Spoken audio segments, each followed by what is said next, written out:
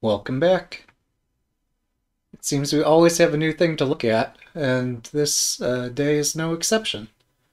So, yeah, this might not be necessarily chess related, but hey, technology's fun, and we're glad to hear and learn from other people's experiences, even in domains we're not completely familiar with. I don't know, because learning's fun, and it's fun to teach people. So, with that said, let's take a look at this article by Cesar del Solar, Maker of Things, one of the developers on the Woogles.io team who developed a word game site so you can play tiles onto a colored board and score points based on which tiles you play, and your opponents can challenge off your plays if they're not in the dictionary. So let's take a look at this. Profiling a Go language production server. A few months ago, I noticed that my open source crossword board game website Woogles was having CPU spikes while running tournaments. Specifically, at the beginning of every tournament round, CPU would spike a bit in ECS. Memory would also spike, although not as dramatically. And the image below shows an example. Note the periodicity, roughly every 30 minutes, which is around the cadence of most of our tournament rounds. So, before going too far, I did offer a bit of a foreword, but let me try to parse this for us as we go, shall we? So, Woogles, again, the crossword board game website. It's free software, not just open source, but source is available as well as you have a license under which you can modify it, execute it, redistribute it. So this is considered not just open source, but also free software. And yeah, he provides, here's the story under which certain conditions occur. This image is captured by a profiling tool. I don't recall to what extent I've shared graphical profiling tools, but if you search YouTube, what was the gentleman's name? There's, goodness. There's a gentleman who, Brian Cantrell, that's it, who's given multiple presentations, at least some of which have these flame graphs that show resource utilization, that show latency, I/O, and so forth. And he stresses the importance of being able to visualize data because the human eye is fantastic at picking this sort of stuff out, finding patterns in data. So it's important to have a good visualization this way, as opposed to just a plain text log that's really difficult to parse. So, yeah, this cadence of a half hour just jumps out at the human eye in a way that a plain text log might not. ECS, I assume, refers to an Amazon cloud instance. I think, well, years ago I did have a little bit of learning about just an introduction to hosting things in the cloud. And I believe that these services are hosted up there so that they're scalable and there's not so much of a need for developers to also be proficient sysadmins. They just have to figure out how to troubleshoot things through Amazon's dashboard and services and such, which might not be easy. So, in cases where it might not be feasible to troubleshoot things up in the cloud, developers can attempt to replicate things locally, but that could be time consuming. So, yeah, to whatever extent the tools are available, try to make use of them, I suppose. Or I'm not sure how this was captured. But anyway, let's go on. Eep, this isn't good, having this periodic CPU spike, right? Well, I'm not sure. It's cause for some concern because it's not well understood, but I'm not immediately convinced that a CPU spike is necessarily a terrible thing. It is if you're observing other issues. It is also if you don't expect this to occur. So there should ideally, in a perfect world, you'd have some expectations of, hey, I tested this before putting it in the cloud. Here's the asymptotic behavior I'm familiar with. But with it's difficult to do such rigorous testing um, on every little thing that you do, especially when you have a website that's evolving as quickly as Google's is evolving. So yeah, the CPU spike, I guess at first glance, yeah, it's a cause for some concern, but is it good? Is it bad? We don't know yet. We have a fear of the unknown, and it's worthy of further exploration. But yeah, I don't know. Hard to say, right? Anyway, let's, I guess, lead with the assumption that CPU spikes could be a bad thing. So these spikes were not as dramatic when he first noticed them several months ago, so he logged it as another issue to fix at that time. Yes, they are a registered nonprofit who are trying to make competitive word games accessible to everyone. So yeah, feel free to help these guys out. You can find their source code on GitHub. So congratulations to the Woogles team for releasing such a excellent offering and doing so with free software. So I'm very interested in just constantly reminding people that the site exists, just on the basis that it's free alone. That, suppose 5 years, 10 years, some number of years down the line, something goes wrong with the site, something goes wrong with the team, whatever, you have the liberty to use that same license and develop a new and better site, or use that license and just look at the code, look at the ideas, the commit history, everything that's written about it, and you can look at all the internals of the site, figure out how to secure it better, figure out if you'd prefer to write it in your own language of choice, libraries of choice, and so forth. So, yeah, free software, I think, is quite encouraging for contribution. My own contributions have been limited so far. I've had some challenges, but that's on my end.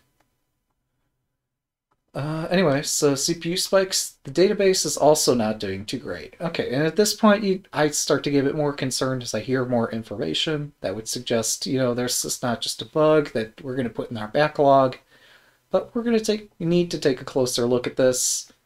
I don't know. I can't actually zoom this. Can I zoom in like this? Yeah, let's try this. Maybe this is a better way to read the article as a whole as well. You can see the CPU spike, the status check failed. So this is assume a periodic ping, and I don't see any failures over here just yet. The network traffic in bytes. So network traffic grows and grows and grows and spikes up there and then goes back down. And the network out in bytes. Well, I assume if you've just done a whole bunch of tournament pairings, there is some information to communicate out, but I don't know the scale of the graph. So there's still a lot that I'd have to understand to really get a better appreciation of this. Disk reads in bytes, not shown here. But yeah, we're told that it's the database, not necessarily the disk, that's encountering an issue here. Network out shows hundreds of megabytes being transferred via the network. Okay, so yeah, I didn't appreciate the scale of the graph, but hundreds of megabytes is what we're talking about here. That's like multiple times the entire collected works of William Shakespeare. That's tons and tons of information for a text-based game. So how is it possible that so much data is emitted? Our tournament representation could admittedly be more efficient than it currently is, but these aren't massive tournaments. He's saying on average they'd be 20 to 30 players. But he's even seen spikes for a small 8-person tournament. Again, it's difficult being in a non-profit space. It's fantastic that they can develop a website, Woogles, and it's free software. It's freely accessible to every user of the site. They haven't riddled it with ads. So yeah, it's quite impressive that given such resources that so much could be done, that they've released puzzles, they released a tournament mode, they've released so much more in terms of having dictionaries in multiple languages, being able to see definitions, being able to play a variety of different time controls and play a variety of AI opponents. That pace of development is quite extraordinary, honestly. So it's impressive that while all that's going on, um, yeah, that there haven't been tons of issues like this, but when they do crop up, they catch your attention and more, and eventually at some point you have to deal with it. So, okay, this is where we're going in the story. Things came to a head when during a 60 or so person tournament, the server straight up restarted a few times at the beginning of rounds. It looks like the ECS had out of memory killed the service. At this point, the issue became top priority and we resolved to fix it. We were in the middle of creating a new feature, puzzle mode, so task fell to him to rewrite what he thought was the bottleneck in the tournament mode. Tournaments are largely represented by JSON binary blobs in a Postgres database, and when a round starts, every player gets a ready widget that they can click on to start the game. When they click this button, the ready state gets written and saved to the JSONB blob. His theory was that, I guess theory, hypothesis, whatever you want to say, theory might be best, but that this was very inefficient and killing memory usage. Actually, yeah, theory is more accurate than hypothesis here. Hypothesis presumes that you're going to conduct an experiment to test it before just going out trying to fix the thing based on your own knowledge. So his theory is that this binary representation was very inefficient and somehow killing memory usage, particularly if people refresh and then as a function of refreshing become unready after having clicked the ready button, and then rewriting the state of unready, etc. So Cesar quickly came up with a design and started rewriting this part of the app so that ready states don't get written to the blob anymore. However, when he first written an integration test simulating 200 tournament pairings that I'll click ready nearly simultaneously and profiled it locally. So here's how he ran this. Running, let me think about what this means. Test large tournament profile, I believe is the class name being executed. Dumping the memory profile to a file mem.out. Dumping the CPU profile to CPU.out. Using Google Go language framework and its built-in test capability with running this particular test is how we read this command, I believe. So he just demonstrates here's what he ran. If you want to know more, feel free to search. Google has a good search engine. You could learn more about this. So doing this test and trying to check 200 tournament players clicking ready simultaneously, he wanted to make sure the issue was what he actually thought the issue was. But something didn't quite seem right, especially with the fact that the DB bandwidth was so high during these tournament start rounds. Also, why now was this happening? We'd had 90+ people tournaments in the past and had not noticed these spikes. Honestly, this is what, yeah, this particular last fact, like, they have had successful tournaments on Woogles. Yeah, with 90+ participants all at the same time. So, yeah, it's surprising when something starts happening and you don't remember having made some massive change recently. You start to question, well, okay, how is this possible, this thing that had not happened before? And in some cases, you have the luxury of being able to take your code and step it back piece by piece.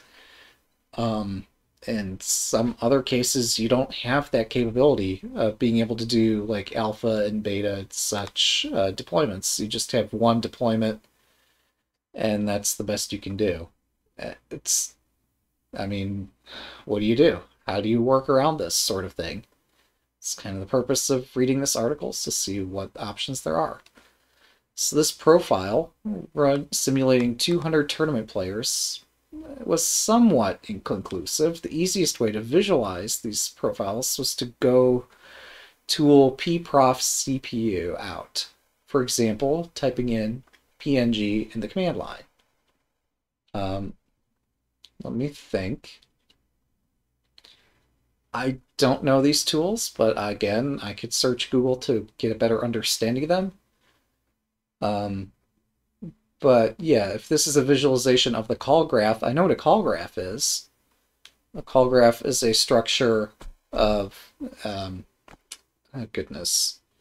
When you have a programming language and it goes instruction by instruction, and one of the instructions says call this other function, and then that other function has a series of instructions, and one of those says call another function. There's a name for this. I think it's called structured programming. So a call graph visualizes not just for a single thread, but for every thread that's executing, where is the instruction pointer within every context, within every function.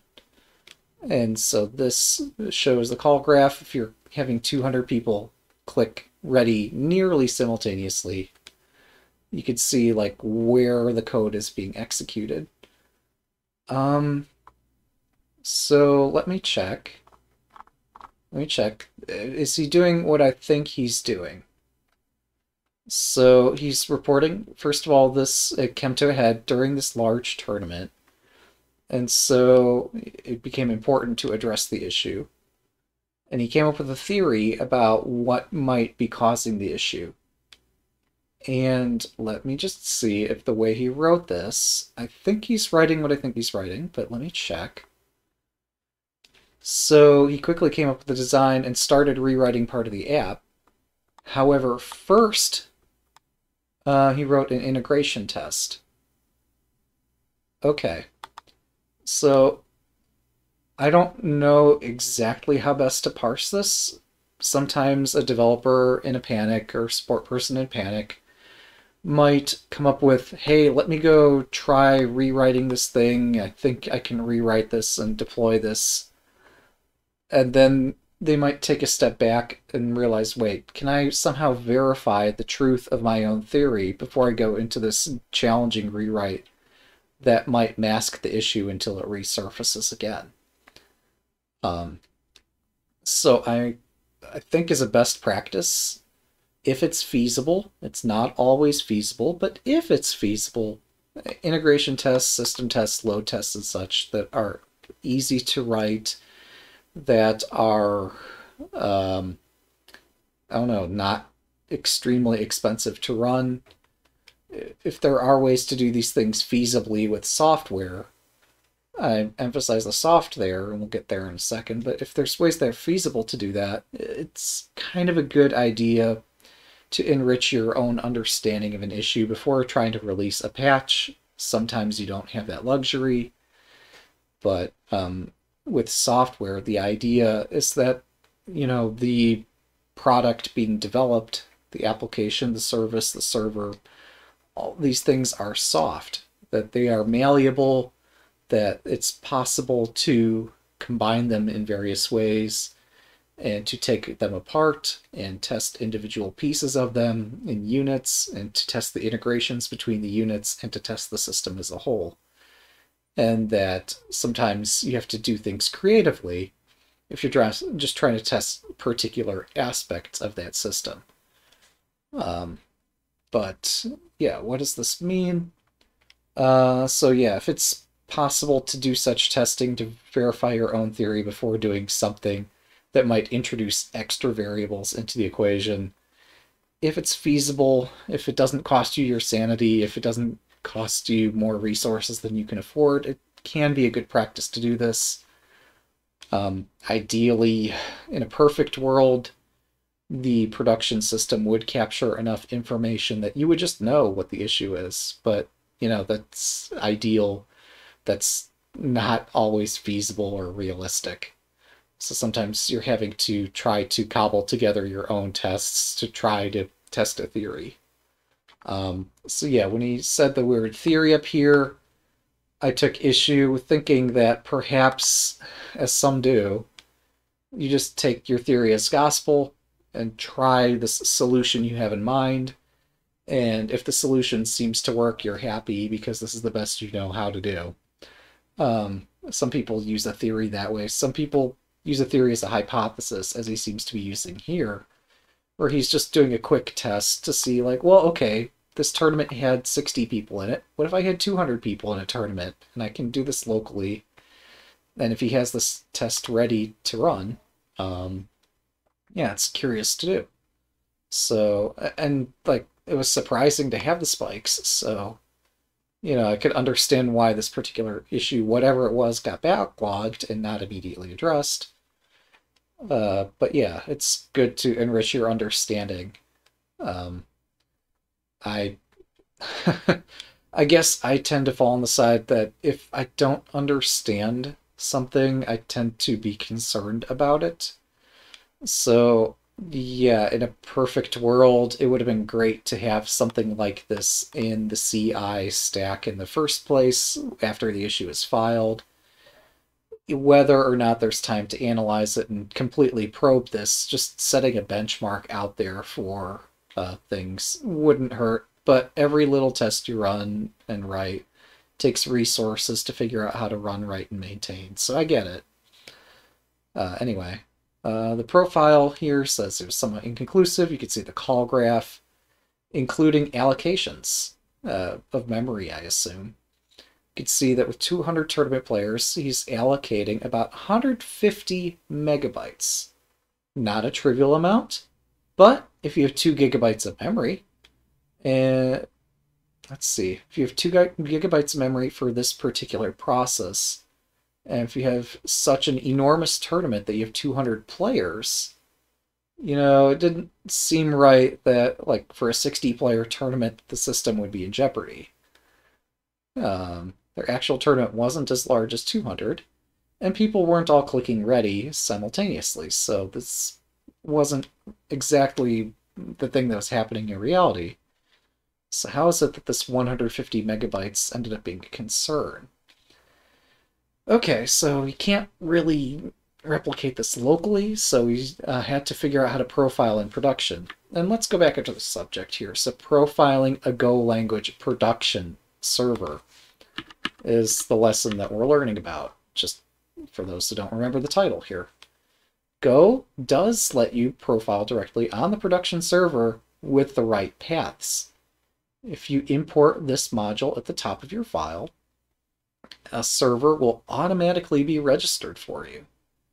Since he was already using an HTTP server, he added these paths manually. Let me think about this. So he's saying he doesn't need to register a new HTTP server, but one will be allocated for him anyway. Or I'm sorry, if you import this, you get a new server automatically. In this case, he didn't need to do that, apparently.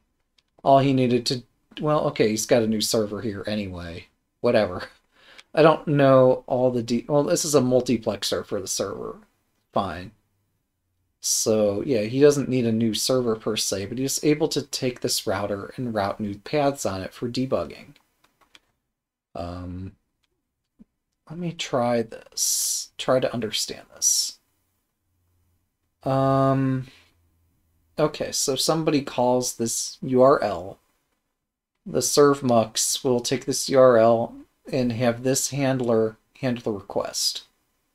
Somebody calls this URL. The handler handles this request, and so forth. So these all can generate certain data, I suppose, and return that through an HTTP response. That's kind of cool. So I see a heap handler, a go routine, I guess to see like how things are going in concurrency, a stack trace. Wait, no, that can't be a stack trace. It's some other kind of trace, and an index and a profile.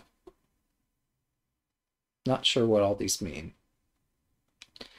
Oh, and then make sure your write timeout is set to something fairly large, or you might, upon calling this, your request might time out. You might never get the response back. So Yeah, you need a large write timeout and a large read timeout.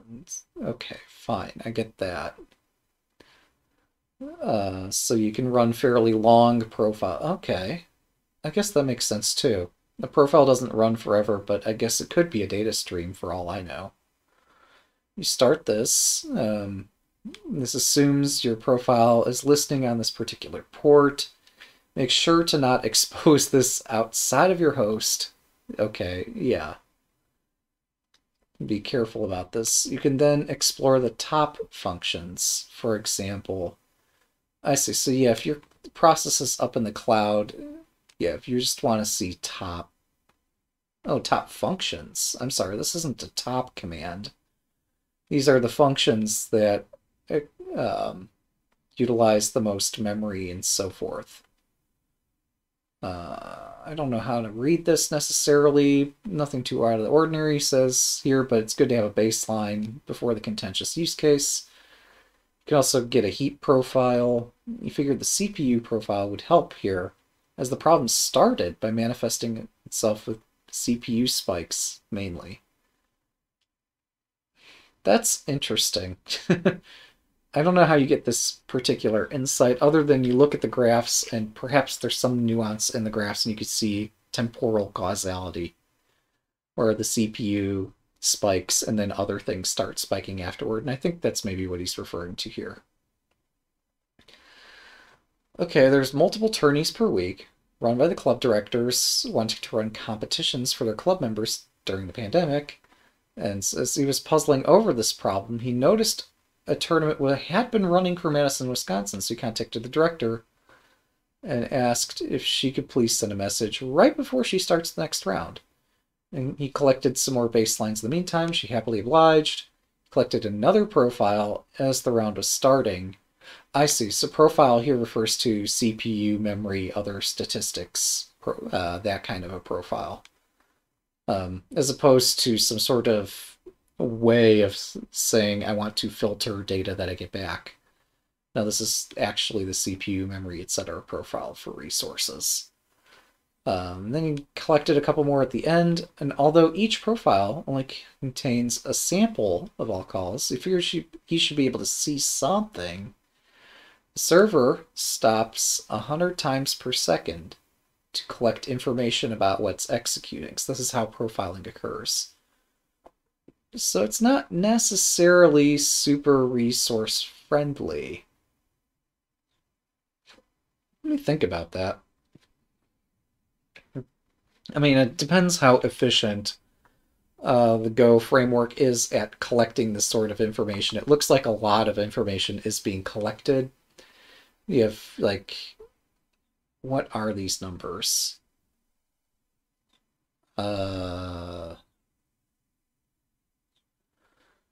What are these numbers? Yeah, I mean, these are cumulative numbers, some percent, and a flat number.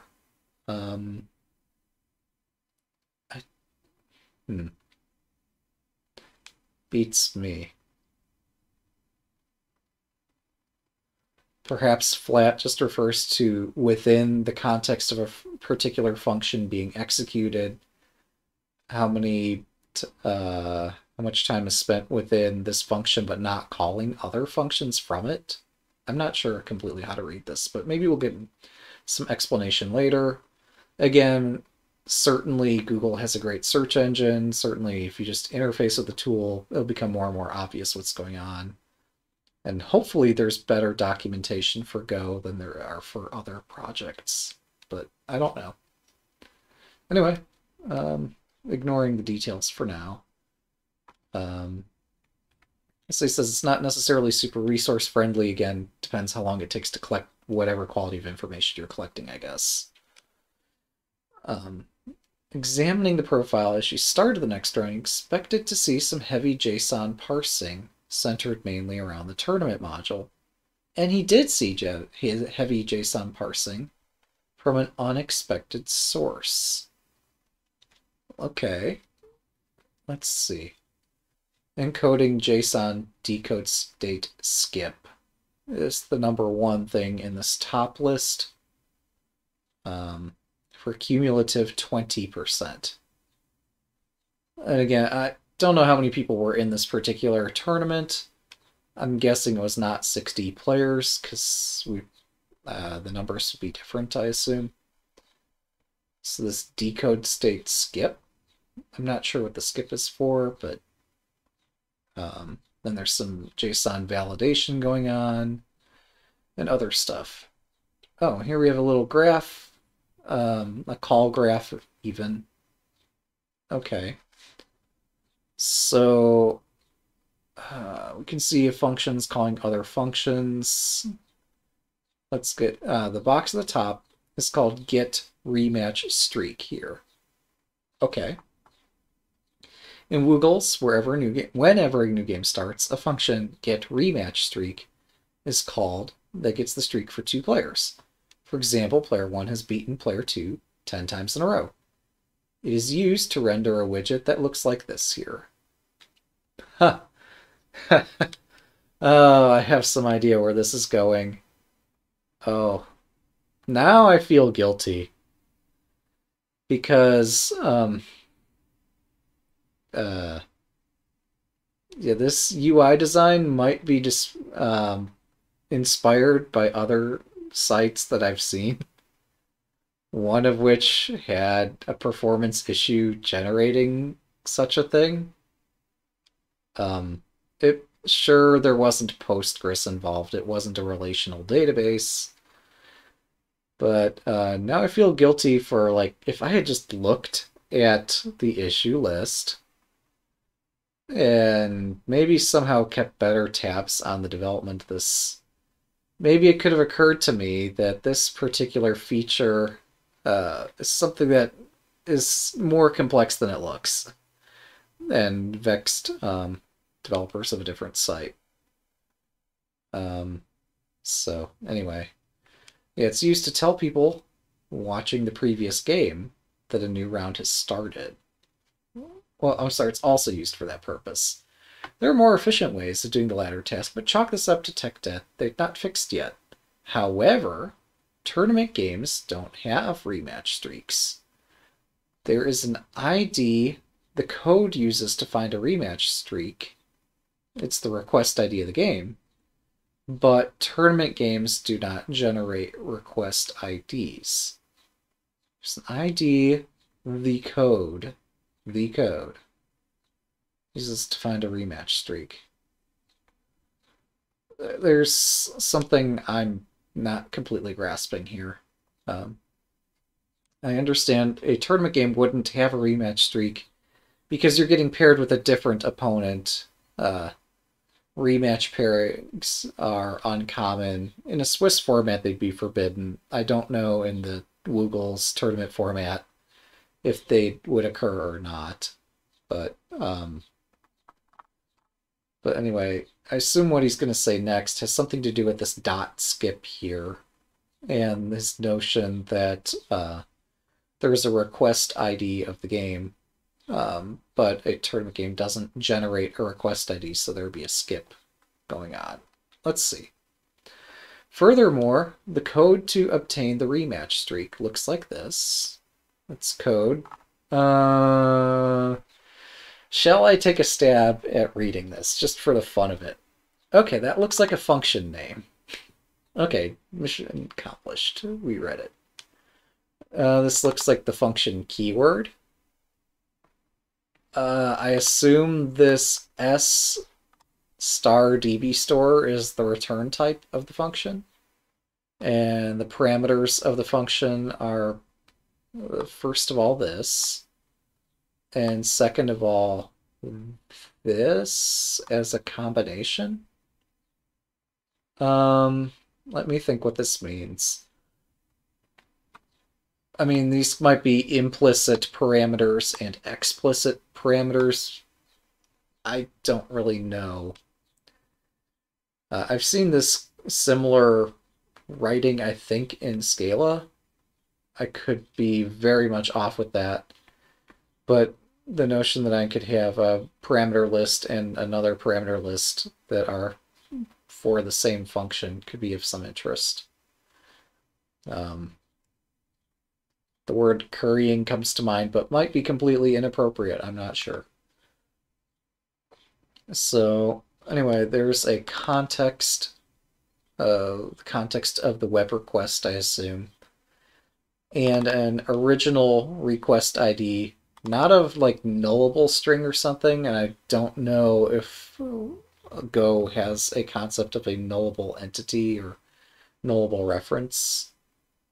Um, oh, okay, wait a second. Wait a second. So this gets or streak info response and error. Let me think about this. I mean, he's going to explain this in a minute. I just want to test my own parsing of this code first. Because I mean, I'd be inclined to think that error would be part of the return type, not necessarily a parameter. If you have a function that's called getRematchStreak, then like this response pointer, again, would seem much more to associate itself with a return than some sort of input parameter. Yeah, so I'm a bit lost on the semantics of the function declaration. Here, this, I assume, allocates an empty array of data type or class game. And the database context is S. Is this a instance scope reference or something that we're able to get out of this instance, this class object? I don't know semantics of how you would call things in Go, but if this is in a particular piece of code that corresponds to a class, I guess we're saying this S is implicitly available from the this reference. And so we can get the context relevant database with respect to this particular context through the SDB store pointer that's available somehow. So we get the database and then do some stuff. If the results are assign equal to database dot where, etc., and the game has game end reason is not one of these prepared statement values, none, aborted, or canceled. So let's see. For quick data, something O is equal to original request ID. I guess this is the O attribute of a JSON-B object. And et cetera, where the game is not none or aborted or canceled. You want to be, well, isn't there another state? Huh. Not in has me nervous, but okay. Because, like, if you're trying to get the rematch streak, wouldn't you want to know, like, completed games? As opposed to not canceled, not aborted, not none. But maybe original games didn't have these values filled in. Maybe. And then take whatever you found here, order it by created at descending and so forth. Now, arguably, one thing you could try discovering this kind of thing, if I don't know, if you have some ability to replicate this all locally, would be just short circuit all of this in production until you've had enough time, or triage this in production. Don't get the rematch streak, just get something empty, and then worry about the details of the best possible fix later. That's one option, but you might not have enough information to replicate this incident locally, so fine. The response thereafter, wait, oh, I'm sorry. So if things are found, dot find based on the game, yeah, use the game array that got allocated. And if you've done this search and you've found something that's not nil, What is this return nil? Oh, the game's object is available, I assume, to the calling context at this point somehow. I don't know particularly how. Oh, I'm sorry. No, this is if after having executed this, the results error exists, rather than returning the game object as well as the error, just return the error and discard the game array. But otherwise, you still have this game array that's populated, or maybe not populated if there were no previous games. Generate a streak info response object from that. If the number of rows affected by the result being assigned, I see results up here. Where is result defined? Just for my own understanding. I don't know. Maybe I shouldn't overly concern myself with it. Maybe it's some implicit. I'd like to understand, but I don't seem to have the luxury of that here. Anyway, so if rows affected is negative, or sorry, less than or equal to 0, so it's not negative, it's nothing, if no rows had been affected, or less than 0 rows have been affected, then we return this response of the streak info here.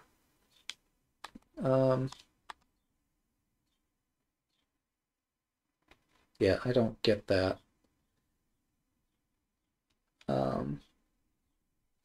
Maybe this caches things somehow. What do I know? For the index, comma G in games, unmarshal metadata and so forth, and build up the response object, I'm assuming. Okay.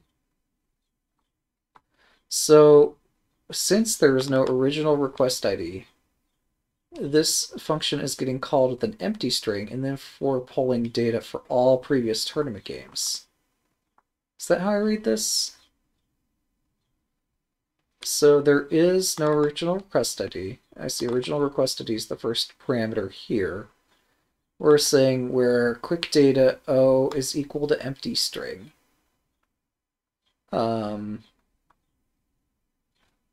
This function is getting called with an empty string, therefore pulling for all previous tournament games, which also have an empty string as original request ID. How do I understand this?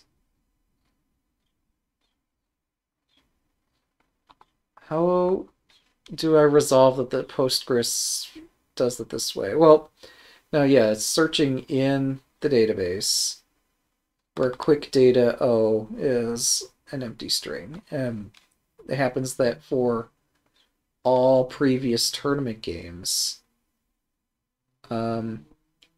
which have an empty string as the original request ID.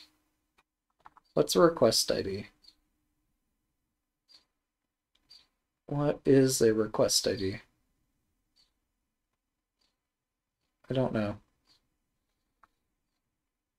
Let's see, there's an ID in the code used to find a rematch streak.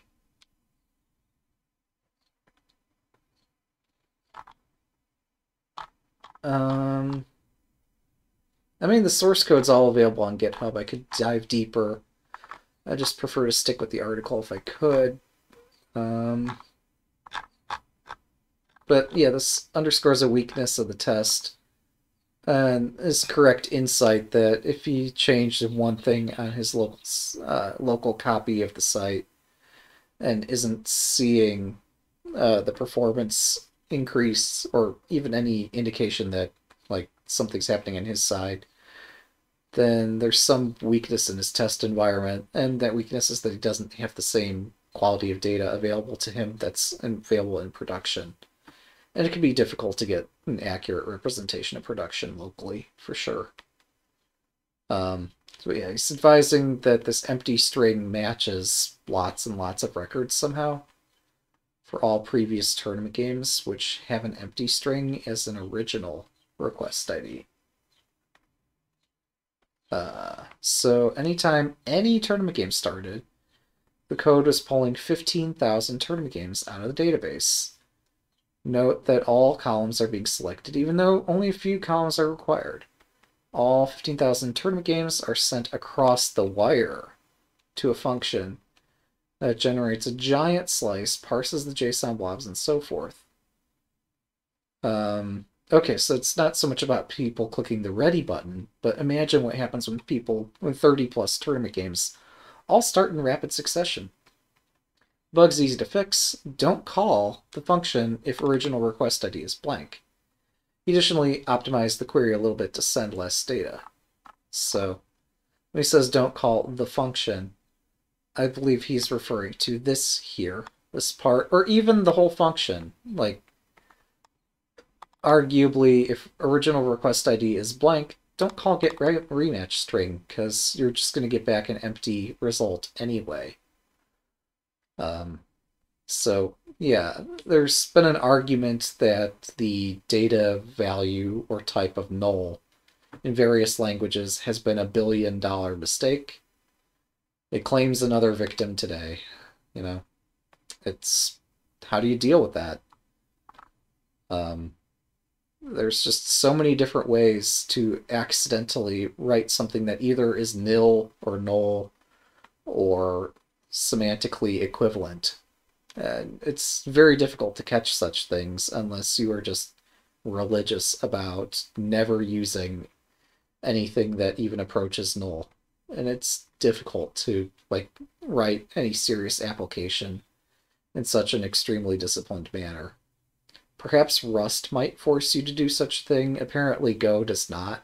I don't know. But empty string exists in many languages, right? I don't know if Rust would prevent you from writing something similar. I know there is a keyword in Rust, unsafe, you can use to do all sorts of fun stuff, but yeah, anyway. The bug itself is easy to fix once you're aware of it. Yeah, a little caveat here. Yeah, once you are aware of the thing, then yes, it becomes easy to fix. Also, my original suggestion that we generated as I was going through this article, I've not read it before, was adding something in the CI pipeline to help detect this sort of thing. My suggestion would not have helped in this particular case unless the CI pipeline had a reasonable representation, or not that, a reasonable subset of data from production, or something that was production-like. It wouldn't really be easy to replicate this. So one advantage of having this in the pipeline is you would see, okay, at least we know under some conditions this code works. This code has always worked. It's not just our experience of how this has worked in production in the past that we're relying on, but we actually have some other knowledge that on a very, very, very regular basis, with every commit, with every night, with every hour, with every minute, however you want to write it, but you could reliably execute a test and see that, no, this is exactly the same performance today as it was yesterday, as it was 5 days ago, as it was 3 months ago, and so forth. You'd have a lot more confidence going into this, saying, okay, I know certain things.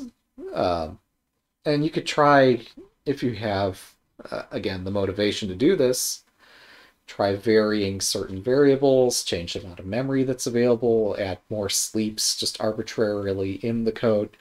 I'm trying to remember, chaos engineering is the term they use for this, where you just randomly throw wrenches into your CI or into some system that's specifically designed for this purpose, just to see, if you disturb the system, are there any patterns whatsoever as a result of that disturbance? So you would have had a very high sense of confidence going into this, not just based on tournaments that run so many times per day, but tournaments that run on a much, much more frequent basis in your CI pipeline. But it costs resources and time and energy to maintain all these things, and maybe it's not worth it, because that wouldn't have exposed the error right away. you really would need to learn how to profile this in production or come up with a way to replicate it outside, which sounds pretty intense. So, yeah. Um, some lesson. Number one, check my assumptions. He was about to do a complicated refactor and would still have had the same issue. I have been there, and eventually, hopefully you'll learn not to do this so much. Sometimes checking your assumptions can be too costly and you need to try things. It sucks being in that kind of position. But if there's a complicated refactor that's about to be considered, and there's a test you can do to somehow validate your assumption, and if it's not very, very intensely costly to do that validation, it might be worth doing that validation in many, many cases. Pay more attention to diagnostics already collected.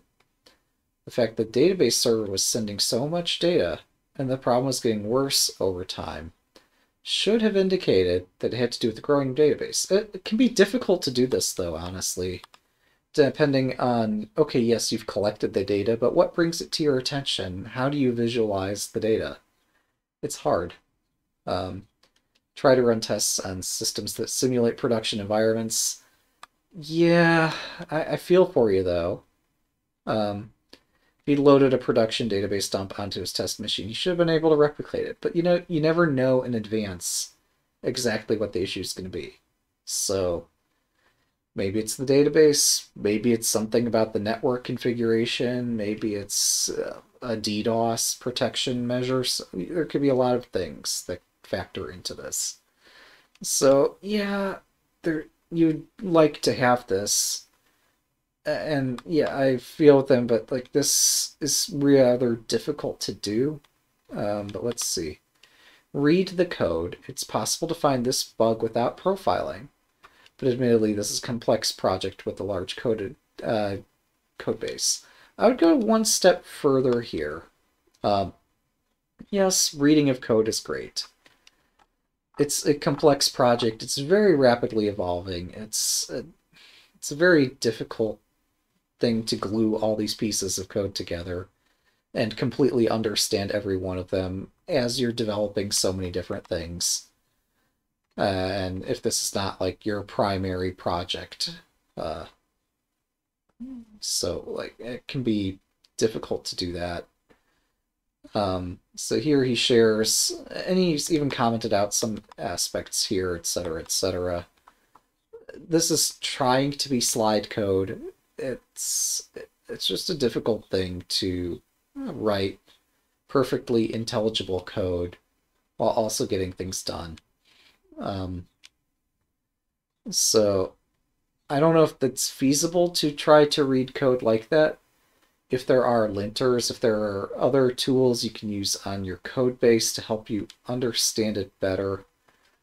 Again, everything you set up takes time and energy, and you have to maintain it afterward, but sometimes these tools do provide benefits. I don't know whether the Go language, the Go library and such that you can download provide excellent tools for sanity checking your code. I don't think this sort of thing would have been caught by some sort of sanity checking thing because empty string is a string. So, like, unless somehow Go has a way to see that, hey, you're about to return empty string from a function, and empty string has some quirky concerns. Like, wherever it is that empty string is being returned and passed into this, I don't know, returning empty string might set off a warning flag somehow, somewhere with some code analysis tool, but probably not. Probably also reading the code wouldn't give you enough information. Arguably structuring the code slightly differently so that this piece that gets the database from the context, putting that in a separate function, putting this in a separate function, segregating your code function by function might make it easier in the event that you have this sort of information or this sort of information, you could break things down more granularly than you are already doing. Might be able to see more parameter values and such. The database log might give you some idea what's going on, even if other tools don't give you that sort of information, but it might be difficult to access the database tools. I don't know, there's a lot of things you could do. I'm sure there's tons and tons of priorities, and you do the best you can with the resources you're given. I can't really, of these lessons, read the code is a difficult one to swallow. It is possible is a fun word to use here. I don't know. Like, it takes a lot of work to find a bug like this solely through reading code. On many occasions, I've been told that, hey, you can read code. And there's a reality that, okay, yes, people can read code, but almost all projects are complex. And while reading code is possible, I don't know that you'd want to send an engineer through reading a code base for 1 hour or 8 hours or 40 hours or 200 hours. At some point, reading code becomes perhaps not the best way to investigate an issue. Even if you're developing code and trying to read your code or read somebody else's code, it can be quite challenging to bear everything in mind that a compiler or other tool might be able to produce in some other kind of summarized way. So not only reading code, but code review can be useful, but it only goes so far. Go tool pprof is super powerful. And this test he did above only scratches the surface of what it can do. He's used it in the past to find specific lines of code where the bulk of time is being spent. That's awesome. So yeah, that's the tool, I believe, which produced the call graph we observed here. And, well, perhaps both of these things. The pprof shows here's in your code base, out of all the CPU cycles that are being spent, here's where it's all being spent. And many modern languages, hopefully not just Go, not just Java and the JVM, but hopefully many others provide similar capability. Otherwise, you would really struggle to do development without like having to enable debug flags all over your code. If the tools you have don't natively give you this sort of capability, you'd have to kind of build your own in cases where you're facing great challenges.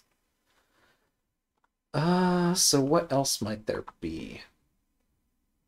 But yeah, it's a powerful tool. So this is kind of encouraging if I had to pick a language to do a new project in, and it had to be a very highly scalable project. Go might be a good language to do that in. Maybe. Also, yeah, open source free software. If you're interested in open source projects, feel free to get in touch with them, and Woogle's Discord server is available here. So this topic of Cesar's blog here was on his development journal using the language of Go, often written as Golang, so as not to be confused with the board game of Go. So yeah, many thanks to Cesar for publishing this analysis. Yeah, who would have guessed that you have to do something like this? And like you point out, like in many cases he's been able to use tools. You didn't have to go to this extreme. But yeah, as it becomes difficult to predict what's going to cause this sort of asymptotic behavior unless somehow you can test for it. And so, yeah, when you're writing code in the first place, like maybe you do know this, maybe you don't. Maybe it's really hard to ascertain. But there's some kinds of database queries that you have to question, how is this going to scale over your time as you're writing it? So Again, this can be really difficult to predict in advance, especially how is this going to predict as more and more data builds in the database, or is there additional users? How do you predict the scaling of a query? Can be a difficult exercise, particularly if you've not modeled this sort of thing before. But yes, so here we have a query that's ordered by created at descending. And that might be our hint here that, well, hang on, we have a collection or a database table. And we know, sure, of course, we put an index on the table. And yes, we expect this table to grow over time. And we expect, yes, the records are going to be sorted by created at. So we know the ordering of the records, not just having to look at a database sequence or something of that sort, but we can see actual, well, we know that this is going to build up over time. And this is how we're going to order the results. And yeah, so we know that this is a growing collection. And then we look at the attributes here. So we're going to look for records that are not none or aborted or canceled, because we want to get the game history. So none of these seems to indicate that this is some sort of record. We're saying not in one of these reasons. We have to expect that most games aren't in one of these states. I mean, yeah, many games might be in this none state for all I know, but you would think there would be another state here called like completed or finished, or all the ways the game could be completed, such as a resignation or a win by timeout or other things. So there's all kinds of reasons a game could potentially end. And so you know that like this here is going to find ended games. You even designed the user interface with this in mind, that this collection of games that's in the database is going to expand. You know it is. So this part of the query is not going to do anything to limit the result set. There's no limit at the end of this either. Even though there's some, the visualization can only support so many different things being displayed, there's not a limit clause, because maybe because databases don't have a common way that's easy to do limiting. Maybe that's not the case. Maybe there's some other reason we don't need to limit this here. Maybe there's an implicit limit or a configurable limit some other way. But it wouldn't hurt to verify that if you're going to do something and you know that there could be more and more games over time, maybe add a limit. But you don't expect there to be tons and tons and tons of games, right? So a rematch streak, I think this concept is spawned by the notion that below the game board on woogles.io, after you've completed a game, there's a button called rematch. And it's dawning on me that's what this is actually referring to, is that some players will play like a 1-minute game, or which is just crazy, and they'll do a series of these games with the same opponent. And this series, they just keep clicking the rematch button between games. You can build up this enormous collection of games that are all related in a particular sequence. And I think that's what rematch ID refers to here. I think it's finally dawning on me that it's related to the rematch button. Not the way that on a different website you can see the history between players that's explicitly defined, or that's defined just by all the games they've previously played. This seems much more to suggest a rematch series. So yeah, this talks about the technical aspect of like, yeah, this shows X times in a row. I don't know if a player plays a series of games and then they take a break, play some other opponents, and then come back and play some more games. Is there like multiple, are there multiple rematch streaks, one for each series of games? I assume so, but I don't know. But either way, maybe that's what was being relied on here, is that, like, what sane player would play a rematch streak? In fact, we see here, Hastybot's the opponent. Hastybot's willing to play tons and tons of games in a streak. So most players are not going to play dozens and dozens or hundreds of games in the same streak. So arguably, like the value of a limit keyword, you'd expect not to be there. Could not be a lot of value in putting a limit here. So yeah, that'd be a micro optimization, I suppose, and prematurely so to add a limit here, but it would have accidentally prevented the issue in the first place. But yeah, there's this expectation that, yeah, we know we're going to get this O, this attribute out of the JSON, and that this O attribute identifies which streak it's a part of. So I guess two thoughts on that. Yeah, it's very, very unfortunate and accidental, and there's nothing you could have done, as far as I know, in the language to prevent an empty string from leaking into this function and polluting that. But yeah, there still could be some micro optimization for, well, to support not getting data back in this way. There could also be another optimization if you think about it. Do we need this attribute called a rematch streak? If games are ordered by the created at time, and you have... Oh, maybe this identifies an opponent as opposed to a streak. Or maybe an opponent and a streak have the same identifier. Yes, I guess that's what this is needed for, is to identify... I mean, you know the created at time. Yeah, you do need to know the opponent in question, don't you? But yeah, O here refers to the original request ID of the streak. Yeah, I guess there's not a better way to like pare down this query. It would have been nice if somehow, yeah, no, putting things together by created at date wouldn't have worked here. You actually do, there's no other way to obtain the same results here. But yeah, there's no bound on the created at date, nor is there a limit on the number of records returned. So, like, yeah, this is something. This query is just challenging in the first place, even in the case where you do have, like, not an empty string fed into this. It still could be of some concern, but probably not as much concern, especially since we tested.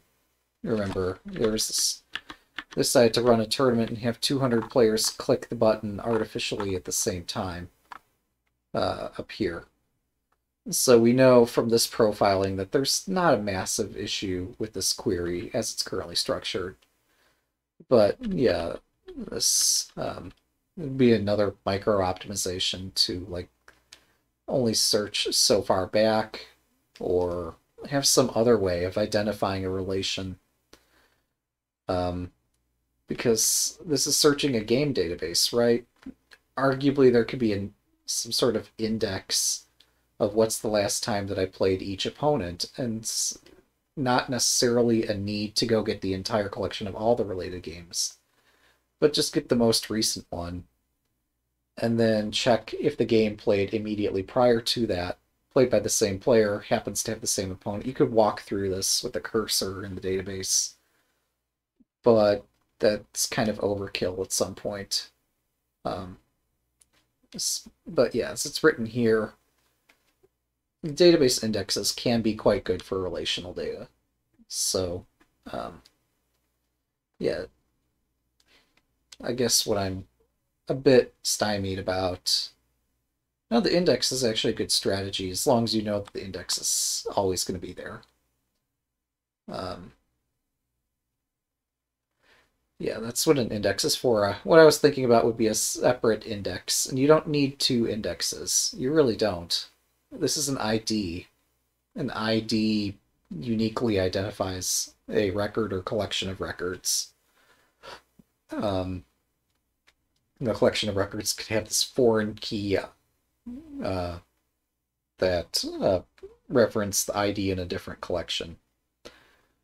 Or in this case, this original request ID might not even be stored in a different table, but it's implied to be in a different table. And anyway, yeah, this identifier is the thing that connects all the records together. There's not a need for another thing. Yeah, because scanning an index for an ID should be quite fast. And if it's not, then yeah, I don't know what you do at that point. I guess you try to find something more efficient than an index, and that's kind of hard to do. Or you could index by created at date as well as the ID, and only search back so far in the past for such a record. If you have just an absolutely immense sparse collection, there could be other indexes that you could benefit from.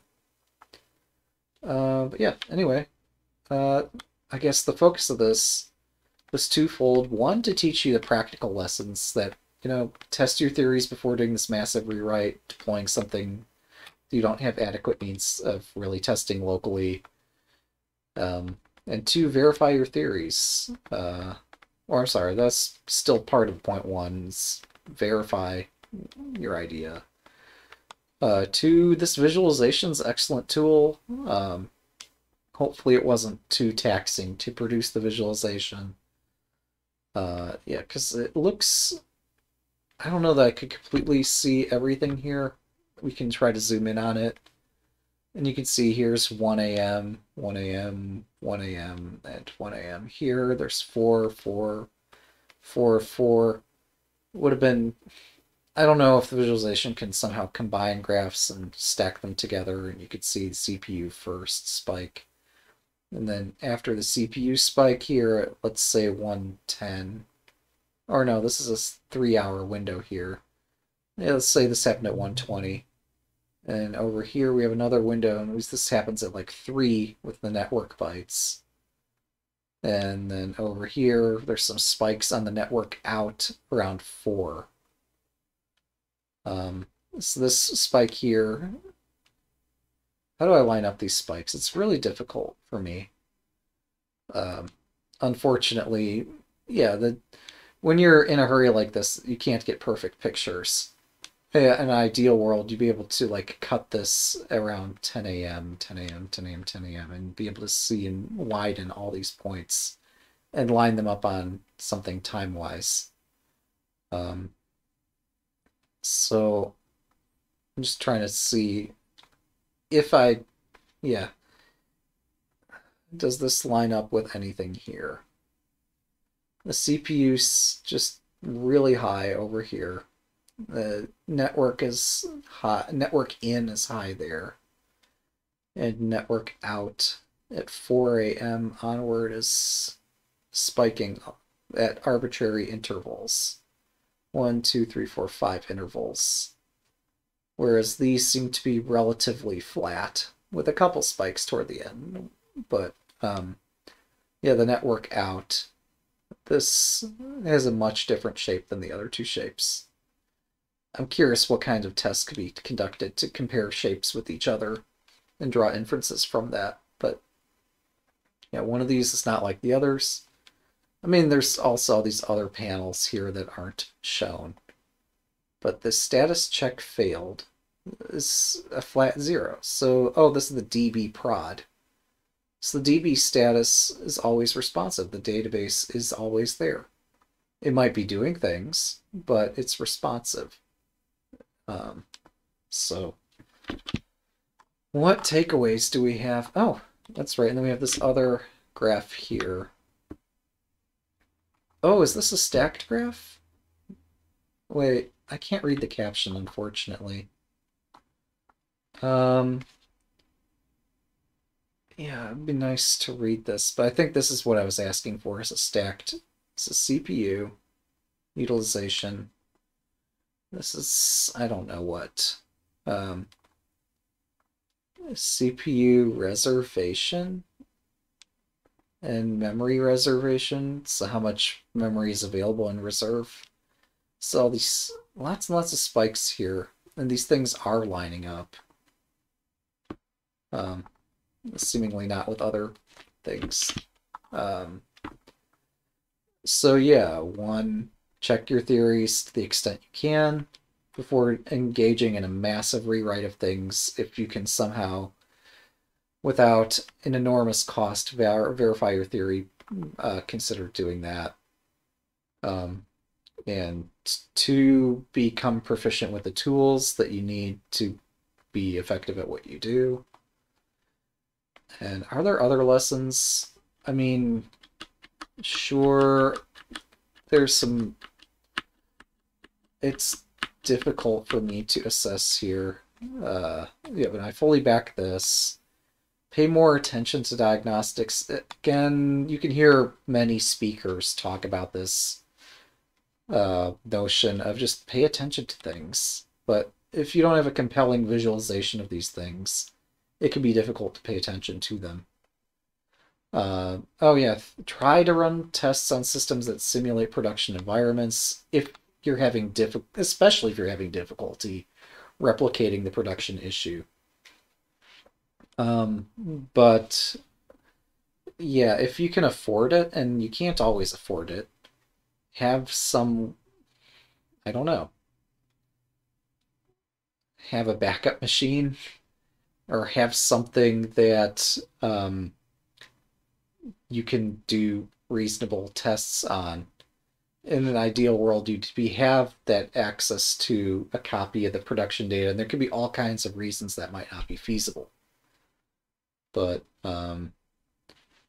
yeah, in a perfect world, you should have been able to replicate this with a 200-player profiling test.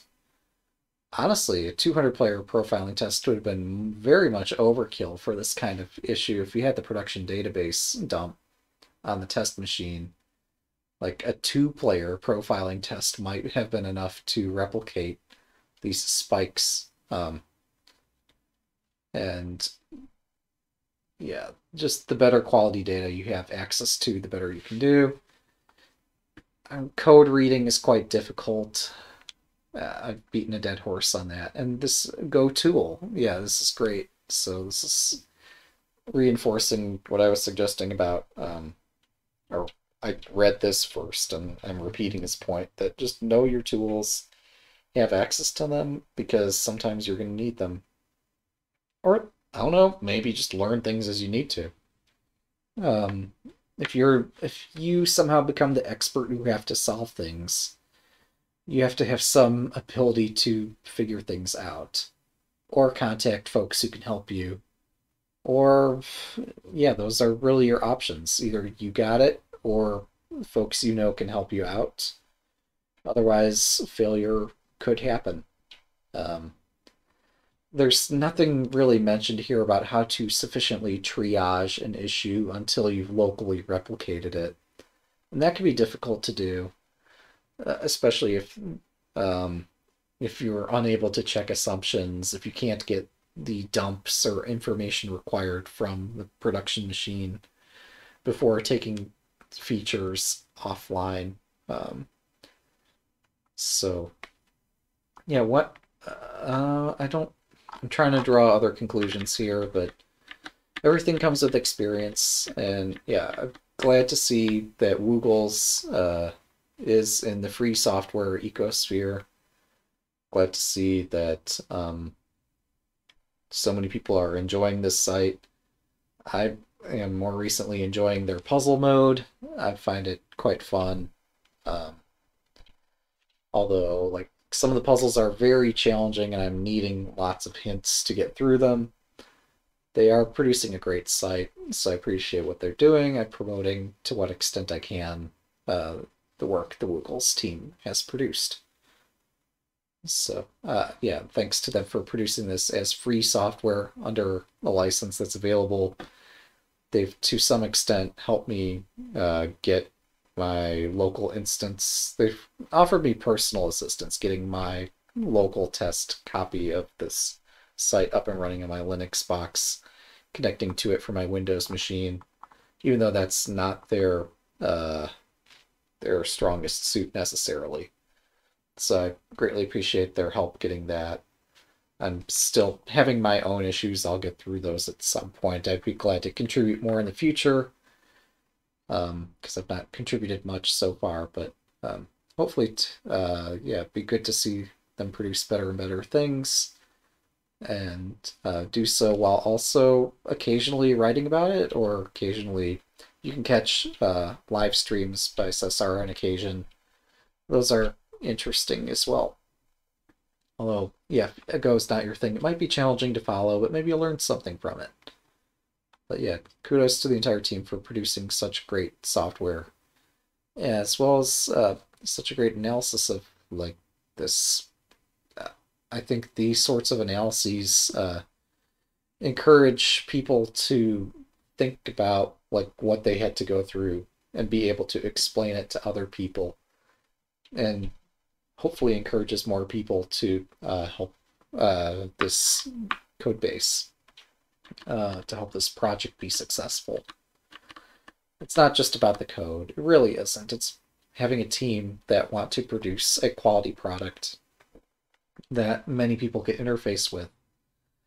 And so, yeah, if you want to do so, feel free to check out woogles.io, or even join their Discord server and just see what they're up to. They're nice folks.